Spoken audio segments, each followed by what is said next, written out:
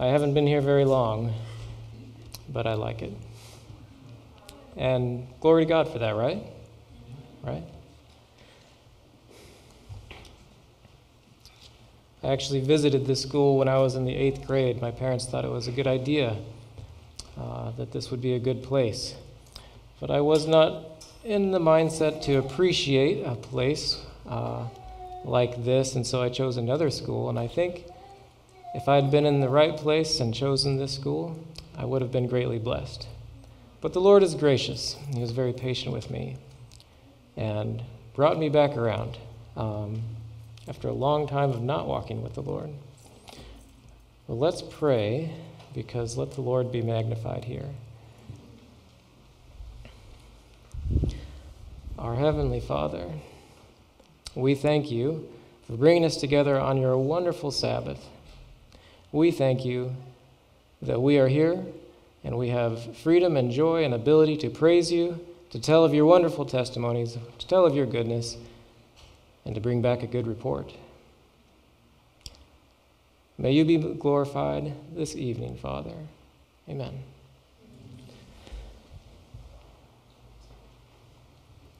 Please join me in Mark chapter 6.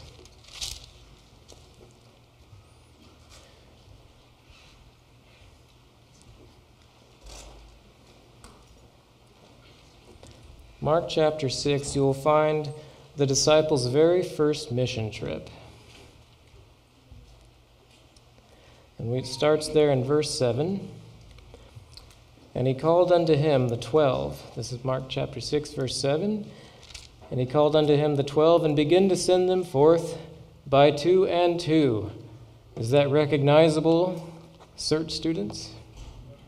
Yes, buddy system, right? By 2 and 2, and gave them power over unclean spirits, and commanded them that they should take nothing for their journey. Think about that. What did he tell them to do? That's odd. Let's continue reading. And commanded them that they should take nothing for their journey, save a staff only, no scrip, no bread, no money in their purse. But be shod with sandals, and not put on 2 coats. Interesting. And he said unto them, Into what place soever ye enter into an house, there abide till ye depart from that place. And whosoever shall not receive you, nor hear you, when ye depart from thence, take off or shake off the dust from under your feet for a testimony against them. Verily I say unto you, it shall be more tolerable for Sodom and Gomorrah in the day of judgment than for that city. And they went out and preached that men should repent. And they cast out many devils and anointed with oil many that were sick and healed them. Does this sound like any mission trip you have been on? Have you gone on any trip like this intentionally? Have you ever had a friend tell you, I'm going on a trip and I have packed nothing? I am prepared. Furthermore, I have no money. I don't even have a change of clothes. I'm feeling very good about this. Do we wonder how it went? We don't have to go very far. It's in the same chapter. Look there at verse 30. And the apostles gathered themselves together unto Jesus and told him all things, both what they had done and what they had taught. Both what they had done and what they had taught. So apparently they didn't lack anything. In fact, if you read the account of it in Luke, they say, Lord, even the spirits were subject unto us, right? And he told them not to repent in that, but to repent in that their names are written in the books of heaven. Judas was in that trip. What do you think they learned when they went without those things on this trip?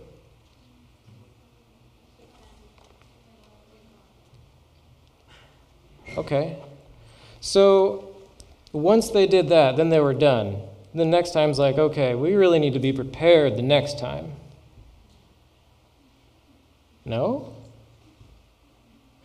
Specifically, what did they learn regarding how God would take care of them? Did he do a good job, or did God do even better than they thought? Yeah. I like to speak with more of a Sabbath school style, so you can speak up in your answers. Amen? All right. I don't really preach sermons. I do Sabbath school class. Amen. So, how many of you have heard anyone speak about this before? You know, in America, if you're not armed to the teeth with plans and instructions and plan B, C, and D after plan A, you are what? Irresponsible. Right? Yeah, you are.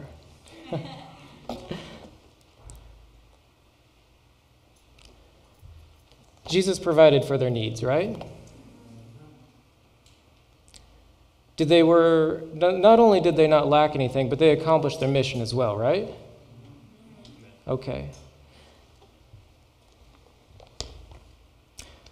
Let's look at there at verse 30. And the disciples gathered themselves together unto Jesus and told him all things, both what they had done and what they had taught.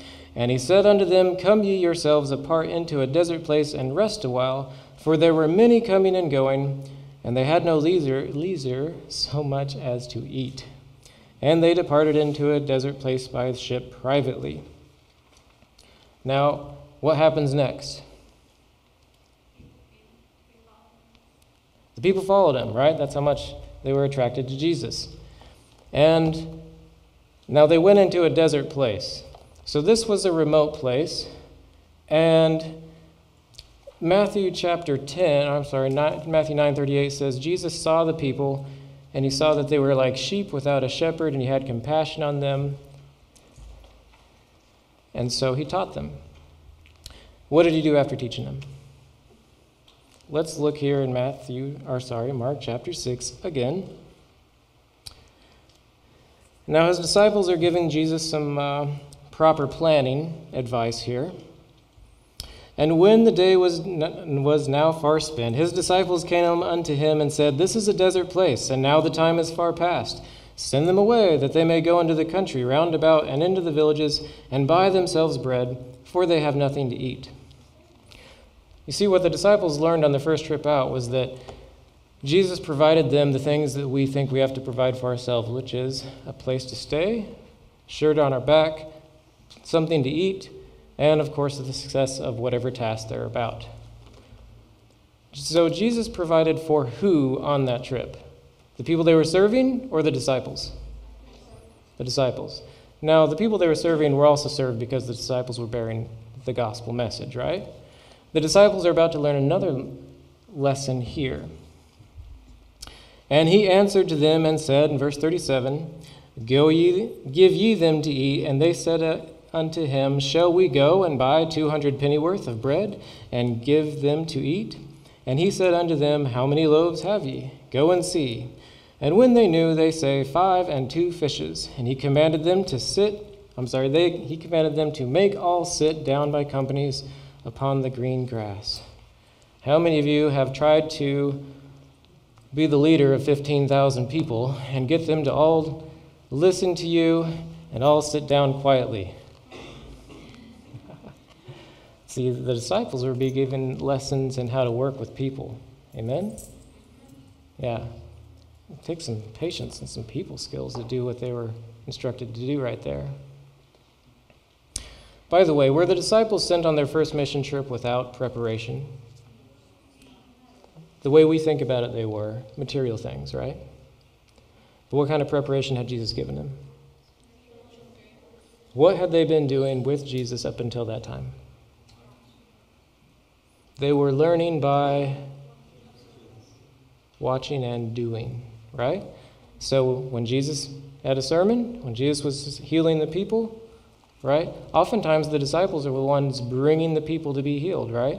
The disciples were the ones working with the crowd, working with the people.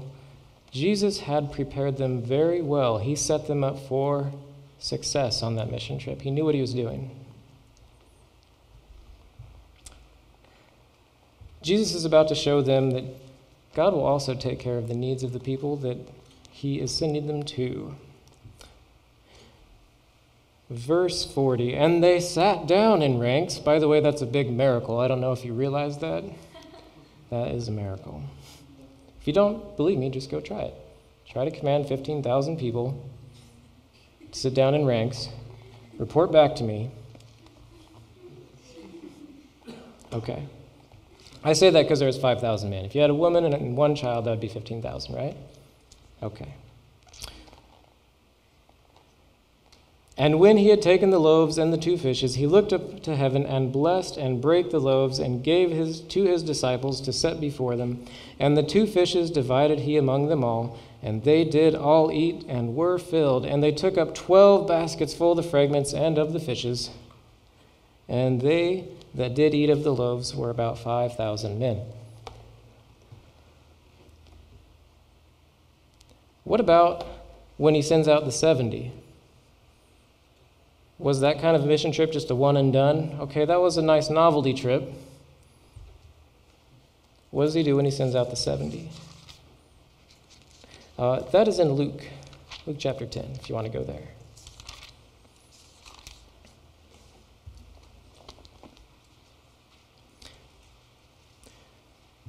Luke chapter 10, verse 1.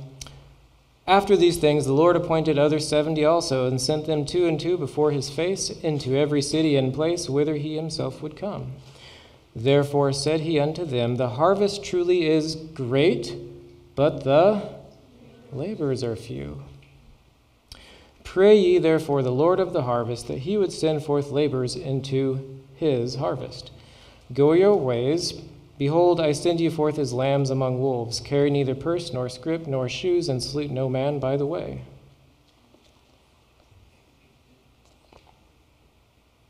So, who do you think was given the encouragement to the 70? Who do you think was like, oh yeah, let me tell you how this worked out last time? The 70, right? By the way, our mission report's a biblical concept? Yeah. That's why we all loved, if you're as old as me, or I guess it's come back now, right? What do they play as Sabbath mornings? Mission Spotlight. I love those. So, the disciples of the 70, they learned the same thing. Is that just for their times, or is it also for us? For us? All right, just checking. I want to let you in on what the Lord has been doing. Since 2010, our humble little team, our humble, no name, no money, no resource team, has been working on this message and on this principle. When the Haiti earthquake hit in 2010, my 2 friends who had done the International Rescue and Relief Program at Union College, like I had, classmates, they said, we don't want to be bench-warming Christians. We want to go do the gospel. So they went to Haiti on one-way tickets into a disaster zone. No money, no translators, no plan, no connections, no organization to fall back on. Is this wise? No, this is irresponsible. How could they do such a thing? So, on the way there, Brock, he's a paramedic by now. He's gone through 4 years of college. He's learned everything he needs to know. And my friend Chris says, Brock, you realize we don't know what we're doing, right? And Brock's like, well, what do you mean? It's like we have the training, we have the experience, I'm a paramedic, you've got your rescue experience too. And Chris is like, no, we don't know what we're doing. And they thought about it for a bit, and they're like, you're right. They got rejected at the airport, they couldn't fly in. They prayed. The people at the counter said, all right, you can fly with all of your enormous pile of tents for the people of Haiti? Go ahead. They got to the U.S. consulate or embassy at Dominican Republic because you couldn't fly into Haiti because it was closed. And they said, who are you? Who are you here with? Yeah, let's throw your stuff here on this truck. See ya. Dropped their stuff off outside, drove the truck back in, and they're just outside the chain link fence like, right? Their team, they're like, we have to keep working on this. We have to keep going. They said the only way in is to catch this supply envoy, and they said, well, we've been going for 3 days straight trying to make this happen in our own strength. It's time to rest. It's the Sabbath. They said, no, that's dumb. You need to catch this envoy of trucks. They said, no, we're going to rest. The convoy of trucks was delayed for days. God put them on military helicopters, flew them over the big snarled mess of traffic that prevented everybody else from getting in. So once they were there, the locals said, hey, yay, the Americans are here. This is all going to work out. And they said, well, what can you do for us? Give us that some good old American aid. And they said, well, we don't have anything, sorry. They said, but we're here by prayer, and if you pray, the Lord will feed the 5,000 tomorrow.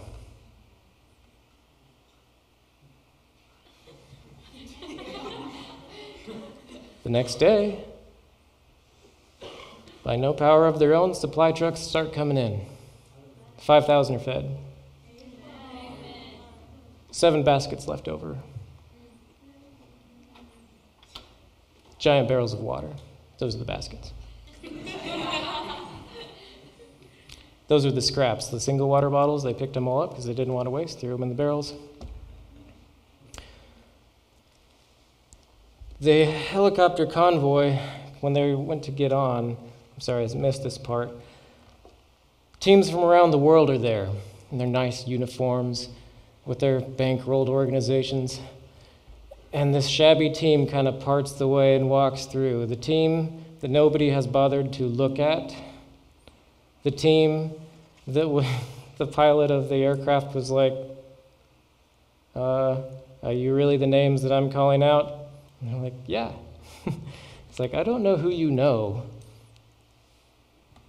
or how you got on this flight. God turned that mission trip into Haiti a giant success. And my godless soul heard their testimony, and I said, okay, Kory, it's time. It's time. I need to see about this God thing, see if it's real, and I know it's a 100% all the way proposition. All right, Lord, let's do it. Let's have the Lord reach my hardened soul at the age of 28. Pulled me from the pit of sin, as it were. So, decided to renew my rescue stuff and went and taught at Daystar for a while, and that was wonderful. Before I accepted Christ, I thought I had everything I wanted in life, according to my plan. I had the lifestyle. I lived at a resort, ski resort town. There was 12 ski resorts around the Lake Tahoe where I lived. Had enough money for the lifestyle I wanted, which wasn't like tons of money, but it was enough, right? And had my offer to be pro downhill mountain biker. I thought that was like going to bring me joy and what I wanted. No. What was better, I found, was teaching youth how to ride bicycles. That was far more fulfilling. That was wonderful. God blessed me to be able to do that at Daystar. It was awesome. Just a little testimony about how the Lord works when you surrender your plans to Him. So what has the Lord been doing in the world of mission rescue work? That's what you really want to hear about. Praise the Lord.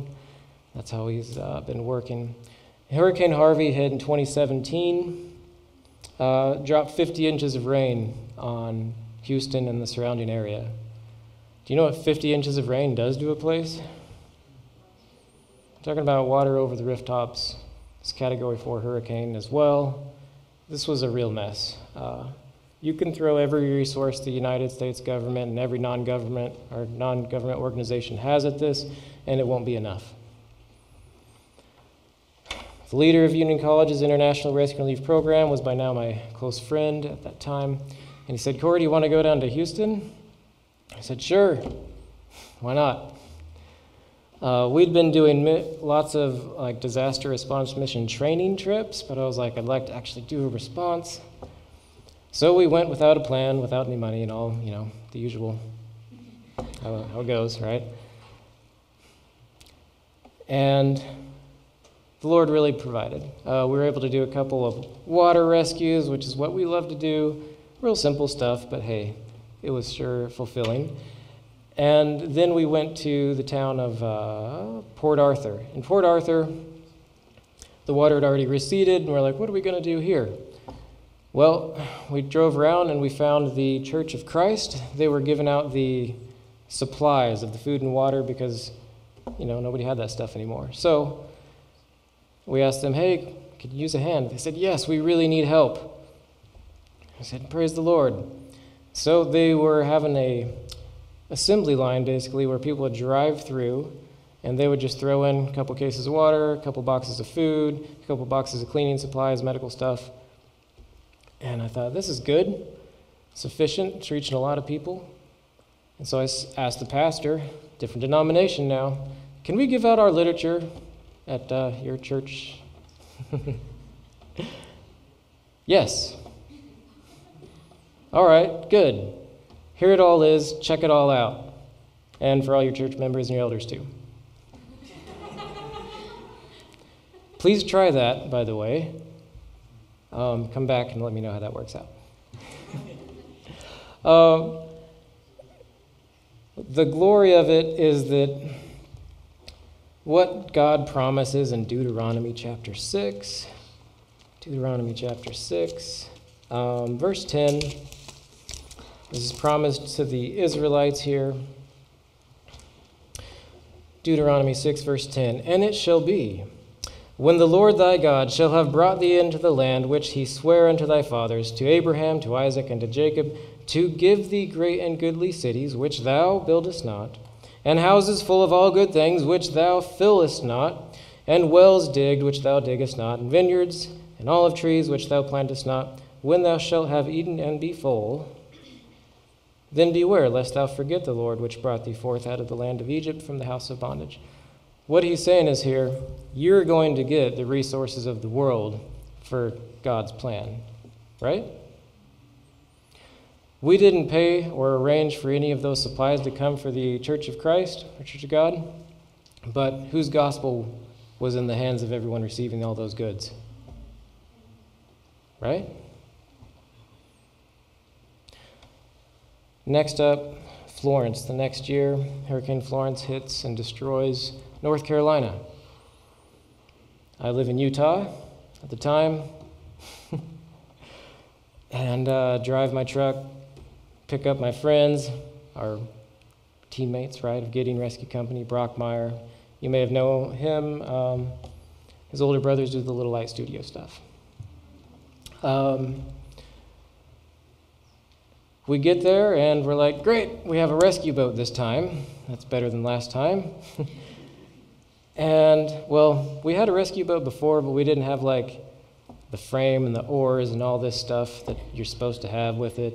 This time we did. We had actually the world's most competent rescue boat. I'll show you a video about that sometime. You may have seen it if you were an academy student this week in the slides.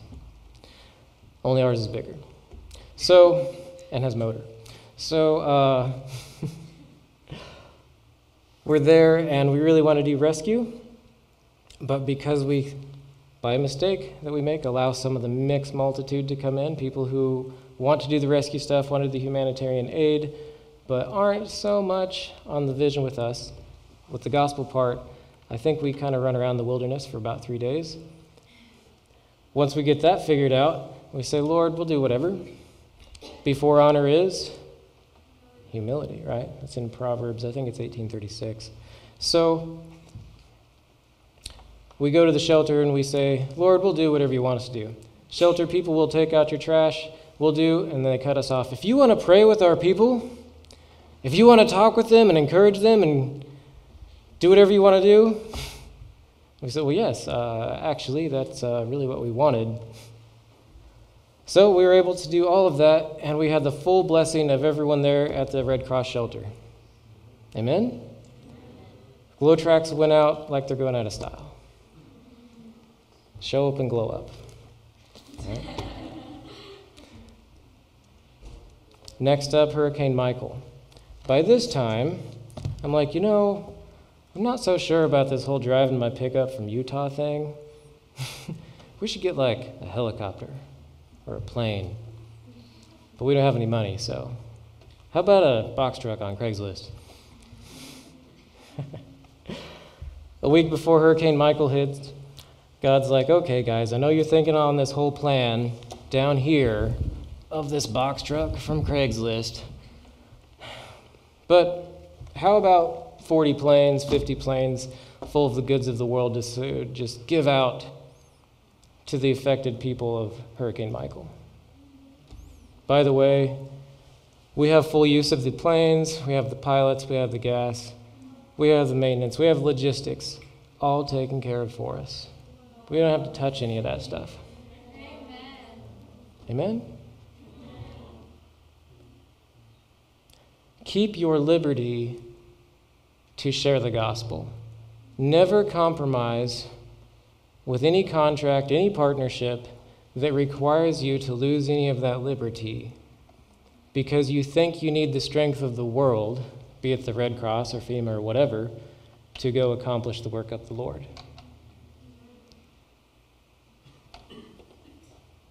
If you learn that lesson at your age rather than my age, Jesus just might come, okay?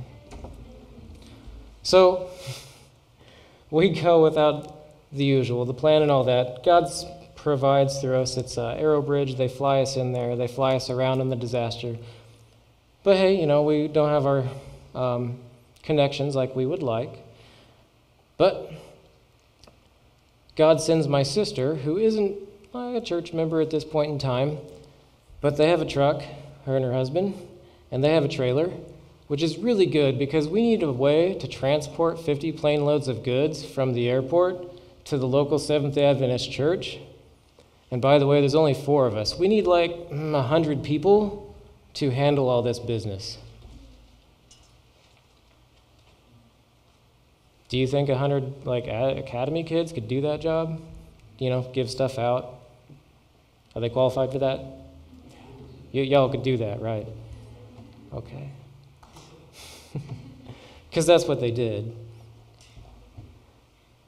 Academy students with 2 serve showed up at the church. We only talked with them like the day before. Hadn't planned this out at all. And they're like, hey, we would like to operate there too. And we said, very good. We really need a lot of hands.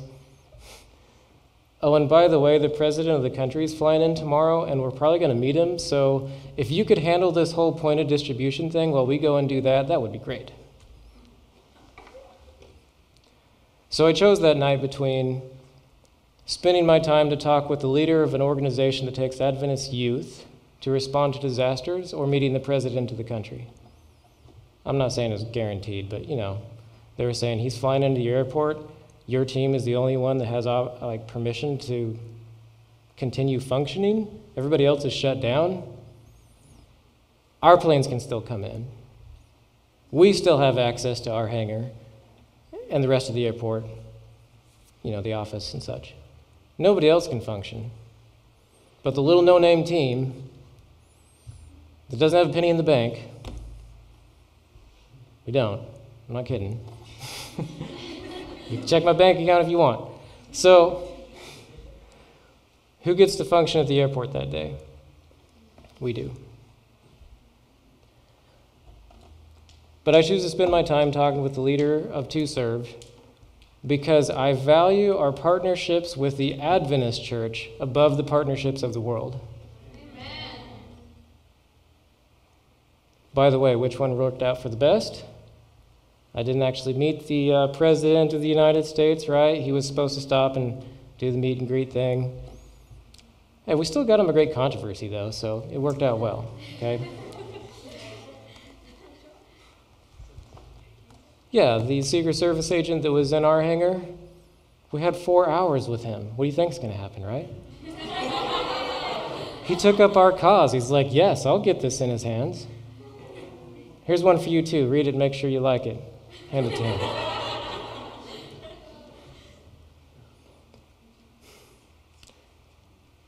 The Lord will lead you into wonderful ways if you'll give your life to him now. There's nothing special about me or any of my other teammates. We're the least of the least, and I don't mind saying so. I actually glory in saying, we are a small, no-name, little, humble team. And you know what's great about that? It's visible to everyone involved. God gets all the credit. God gets all the glory. Because we know you guys couldn't make that happen. We're like, yeah, you're right. That's how it is.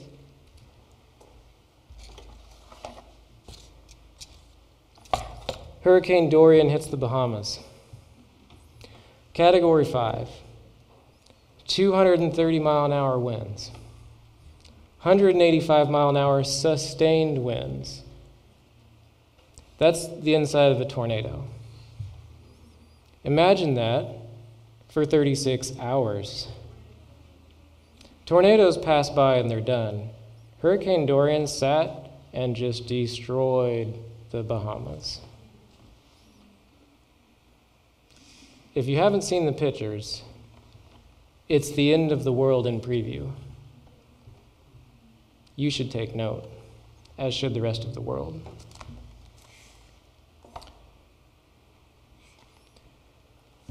Here comes the no-name team. No money, no contacts. What are they going to do? What can we do? Out of our own strength, nothing. Once again, I just want to make that clear. We have this treasure in earthen vessels, that the excellency of the power may be of and not of. Amen? I know of Christian and Seventh-day Adventist teams that have put humanitarian work above the gospel work. God is not providing those opportunities. God does provide it when they step forward in faith, though. I've seen it. You can ask me about it later. I'd be love to tell you the story.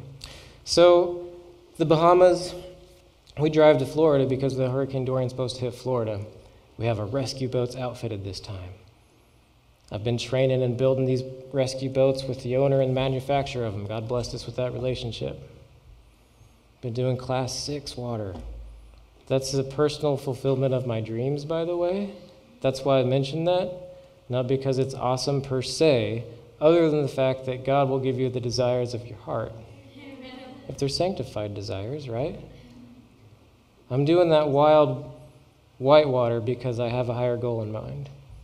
I get to call it training, right? I'm super blessed. If you get to call what you love training, you're really in a sweet spot. You should do it. I recommend it. That's what I was doing this week, by the way. Right? So, we don't have any place to stay. We don't have food. We don't have water. I mean, besides the backpacks that are with us. We've thought about not even going with the backpacks. We have the backpacks. We go in there. God blesses us with the most intact building on the whole island. This is the International Airport of the Bahamas, Abaco Island. We come up and talk with the airport officials and we say, we'd like to fly a lot of planes in with supplies. Can we store that stuff somewhere? And they say, yeah, right this way. Here's the customs department. It's all yours. It has power. It has toilets. It has, like, security, the military, what is left of them, are watching our stuff for us. Nobody's let in or out. All we have to do is mop the place up. It's got a little water in it. The rest of the island doesn't look like that. The rest of the island succumbed. Oh, the winds, right? There was also a 25-foot storm surge. The island's like 5 feet tall, right? The rest of the island doesn't look like the accommodations that God gave the team that went in there for him. So, what about our mission, right? Aerobridge is supposed to fly in hundreds of planes. Some bureaucratic red tape, one thing or another. They don't really I think we get 2. But that's okay, because there's lots of other people flying planes in, and when they land, they don't have teams to distribute those goods, and we say, hey, we'll handle these goods for you if you want, we'll give them out. Yeah, great. I got to get out of here. They fire up their plane and they leave us with the goods. That continues to happen, so we're like, well, we have goods. We thought about buying a cart because we really wanted to move goods around without carrying it all on our hands. There's this cart there between 2 totally destroyed, mangled up cars. It's perfect for our needs. It's heavy duty. It'll unload a plane all by itself. It's strong enough and it rolls around good. I say that because we went to Home Depot the day we flew in there and we're like, we need to buy a cart. We didn't need to buy a cart. God provided it. We also were like, we need to buy a satellite communication device. Because probably the cell phones aren't going to work there. What do towers do when water and, those winds hit them? They don't work. We know from Hurricane Michael. Who's the team that had the cell phone that worked? Come on. Ours. Who had a special radio dude come with our team and set up special radio stuff? I don't even know what it is, but he can communicate with all this radio stuff too? Come on. Huh? No name team. We should just change it to that, actually. That would be better.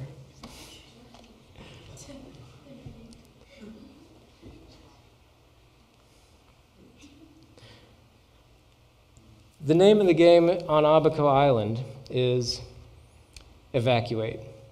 See, in America, when you come to respond, you want to give stuff out because people are still able to live there. Not on Abaco Island. Abaco Island, there's nothing left. Whoever's there wants to leave. Who's placed in the place where people are going to leave? Revolving door of people in need of food and water and whatever else we already have in store in our secure little area. You know what we do bring? We bring literature. And lots of it. You know when we give them the food and the water and the literature, you know what they turn down? The food and the water.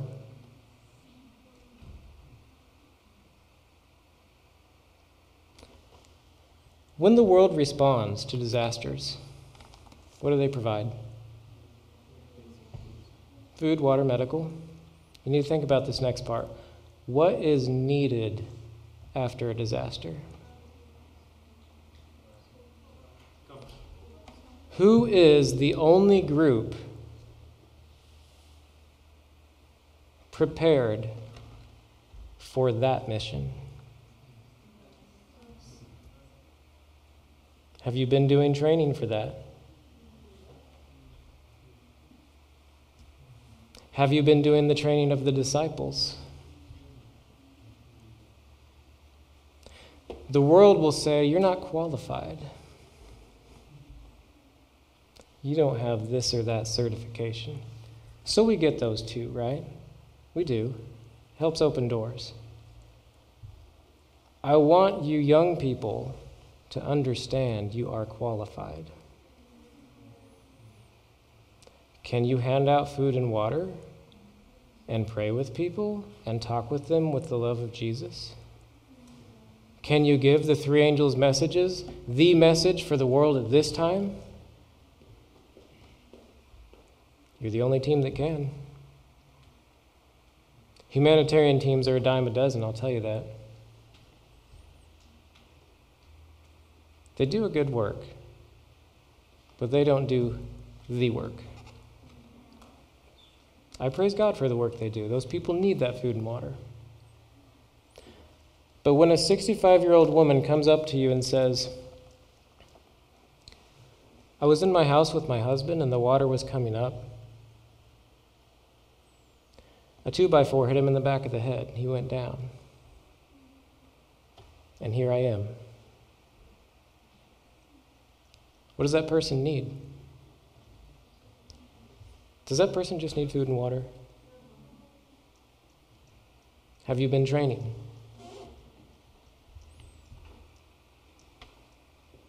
I believe you have been.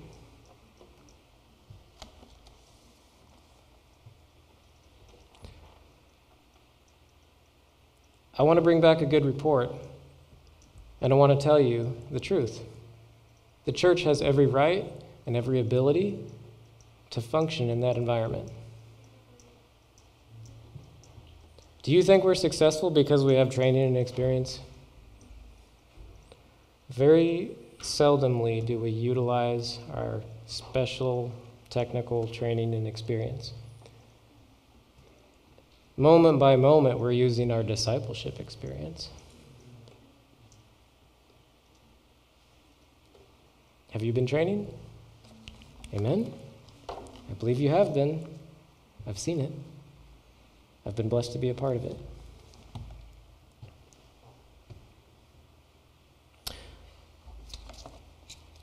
Indonesia. What time is it?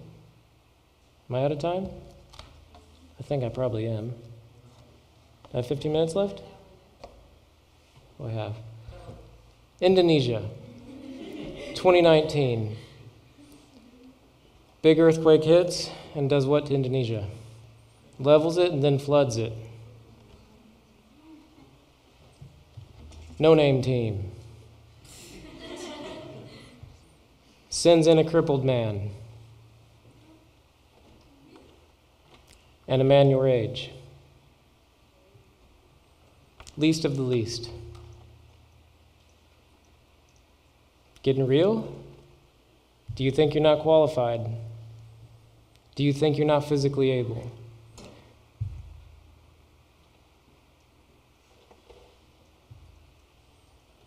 No-name team gets arrested.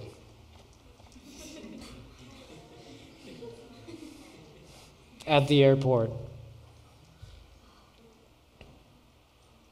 Realizes they're not really watching us. No-name team escapes.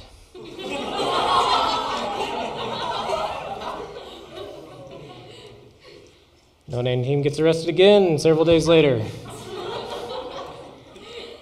Pulling people's deceased family members from the rubble. This is a Muslim country. No-name team gets brought into the belly of the military compound. No-name team notices. They're not really watching. No-name team walks out of the military base. Broad daylight.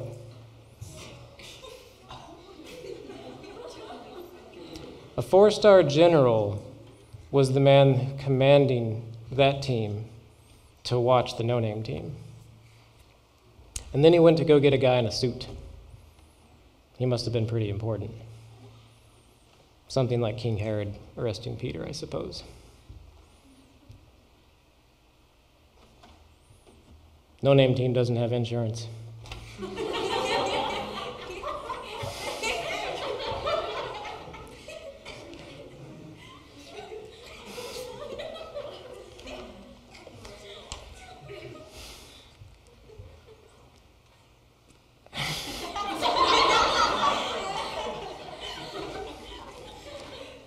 I don't know, can you call your insurance company for something like that?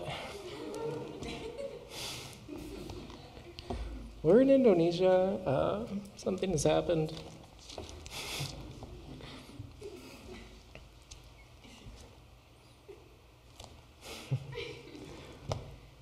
No-name team meets the only Adventist policeman on the island.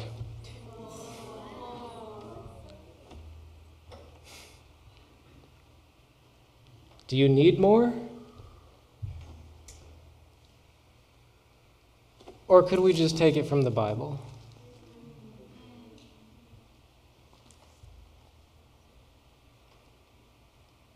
How much more do we need?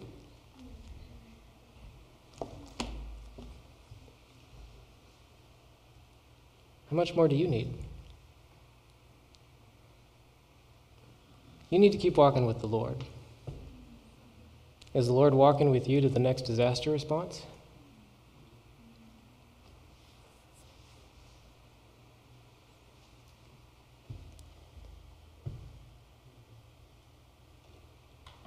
He may be.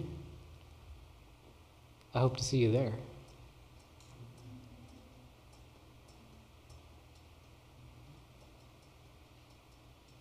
Amen? Amen. Let's pray.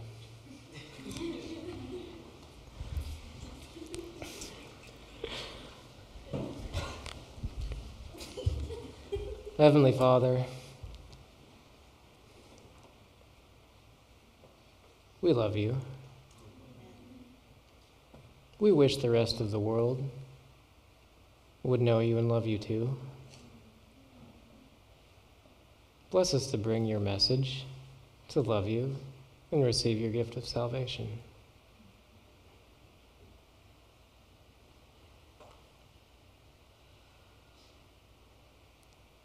May your Spirit move us where you would wish us to be. May we go there in faith, with the joy of the Lord, fearing nothing, coming boldly before the throne of grace.